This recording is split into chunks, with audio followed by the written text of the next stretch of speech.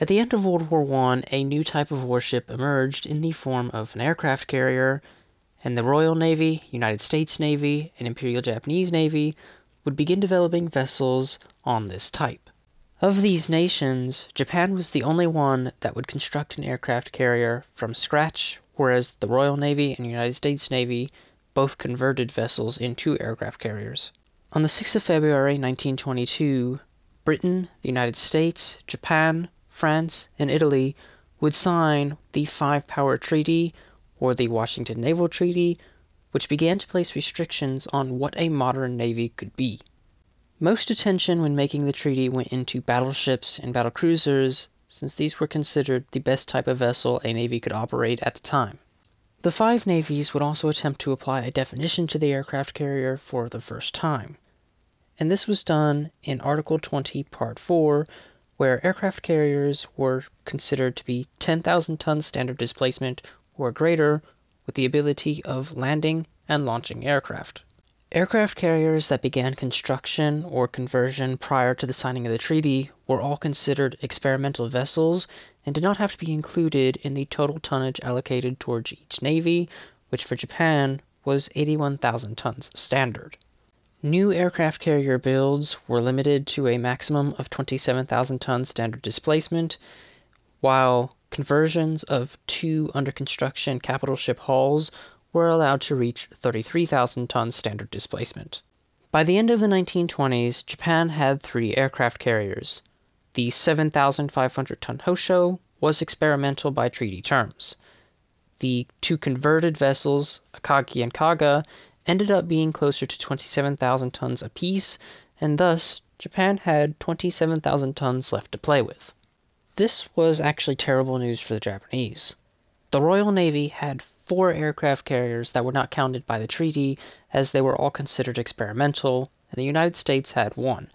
And the United States had completed 2 conversions of its own, the Lexington and Saratoga, which actually went over the displacement set by the treaty at 37,000 tons standard displacement each, giving the United States 75,000 tons of aircraft carrier, yet they were still left with 60,000 tons to play with in their total allocations. Having 27,000 tons to construct one aircraft carrier was horrendous for the Japanese, and they recognized it. So, they decided to play with the treaty's own wording, stating that an aircraft carrier was 10,000 tons or greater standard displacement. They decided, why not mass-produce a bunch of vessels that still launched and landed aircraft, but were under 10,000 tons.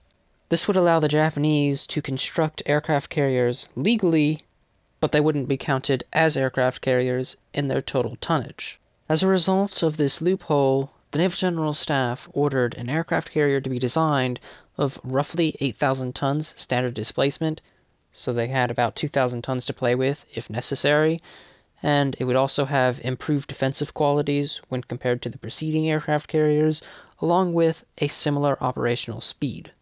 Since the Naval General Staff understood the constrictions that would be placed on the design because of the vessel's size, they ordered that the vessel initially only be capable of carrying 25 to 30 aircraft. As had been done with Hosho in the late 1910s, the Japanese would base the whole design off of an already existing warship, and in this case, it was the most recent generation of cruisers in the form of the Furutaka and Aoba classes. As was done going from Kuma to Hosho, the Japanese would alter the hull dimensions from Furutaka to the new aircraft carrier. Furutaka's hull was 607 feet long, where the new aircraft carrier would be 590 feet long, and the beam of Furutaka was 54 feet, whereas the beam for the new aircraft carrier would be 62 feet. The Japanese would also slightly redesign the bow in order to increase aero and hydrodynamics. Once the hull design was completed, the designers would then add a single, continuous hangar on top of the hull, which would support the flight deck. The flight deck itself would be set back from the bow about 75 feet, and it would be roughly evened out with the stern.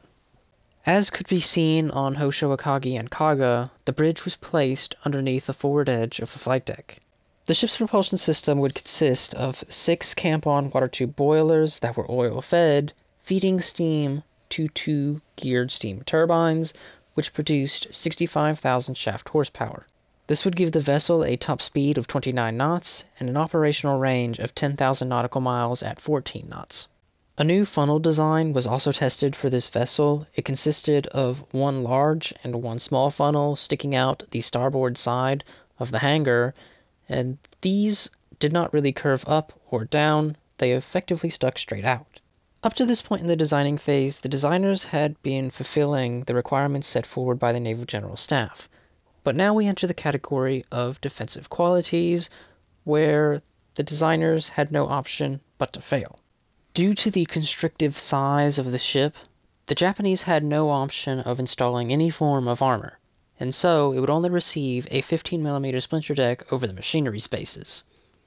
The ship's anti-aircraft armament was a significant improvement over its predecessors, but this was partially due to the introduction of a new weapon in the form of the Type 89 12.7cm dual-purpose guns, which the new carrier would receive 6 twin mounts. It would also receive 12 13mm machine guns in twin mounts as well. The design was submitted and approved, which resulted in the keel being laid down on the 26th of November, 1929, at the Mitsubishi Yard in Yokohama. By the time the ship's keel was laid down, the Japanese had Ryūjō in service for roughly 6 years, while Akagi and Kaga were both in service for roughly a year.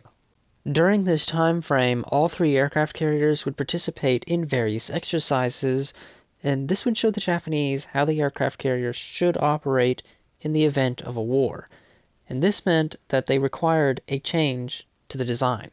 It was realized that in order for air groups to participate in effective coordinated attacks, they needed to be of respectable sizes, and 28 aircraft total did not meet this requirement, so the Naval General Staff ordered the vessel's complement to be doubled. Much design work had been placed into the carrier for its initial design, and construction had already begun, with many pieces having been pre-manufactured. So the designers couldn't really start from scratch, and they had to work with what was already underway. The solution was an obvious one, and one they had already done 2 times over. They would add an additional hangar deck on top of the already existing one, as could be seen on Akagi and Kaga. The amount of features that had to be relocated as a result of the addition of a second hangar deck was extreme. Some examples included the funnel uptakes, the anti-aircraft guns, the bridge, and of course, the flight deck. New piping, electrical wires, and fire control systems would have to be installed, along with new aviation handling spaces, such as bomb and torpedo storage, along with fuel access. The ship's elevator system would also have to be reworked in order to extend an additional deck. These alterations would allow the ship to carry a maximum of 48 aircraft.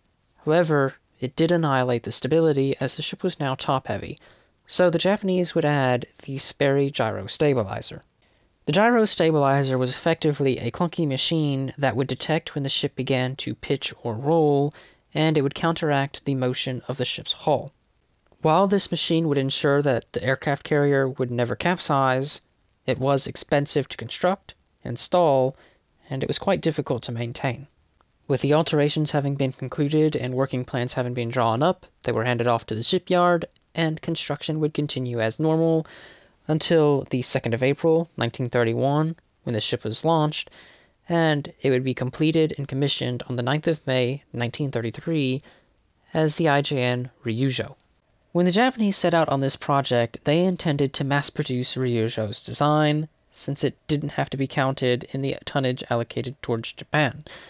However, on the 22nd of April, 1930, Japan would sign the London Naval Treaty with the other 4 naval powers, which redefined the aircraft carrier in Chapter 2, Part 4, as a warship irrespective of its displacement that was designed for the specific and exclusive purpose of carrying aircraft and so constructed that aircraft can be launched therefrom and landed thereon.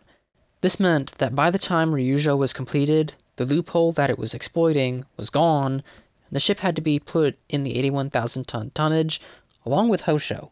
So Japan went from 54,000 tons of aircraft carriers to just shy of 70,000 tons, leaving them with 12,000 tons to play with. The Japanese took notice of the issues between Hosho and Ryūjō because of their constrictive sizes, and so Japan would never again design a light aircraft carrier from scratch. all future aircraft carriers under 10,000 tons to operate under the Japanese flag would be wartime conversions. As a result of this decision, the Japanese Navy would not incorporate aircraft carriers of this size for roughly the next decade. However, this did not mean that Ryūjō itself didn't need attention given to it during that decade, as the ship had more problems than the Japanese were anticipating. However, that is a story for another day. So, if you have learned something new in this video, why not leave a like and a comment down below, and have a wonderful day.